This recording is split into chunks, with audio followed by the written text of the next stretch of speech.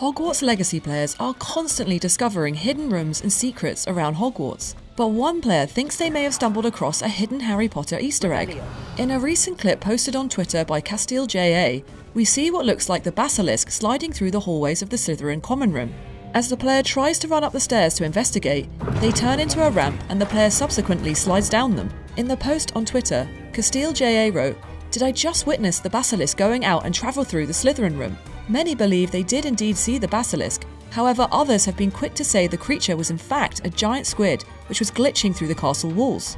Do you think it was the basilisk? Or is there another explanation for what the player saw? Let us know in the comments.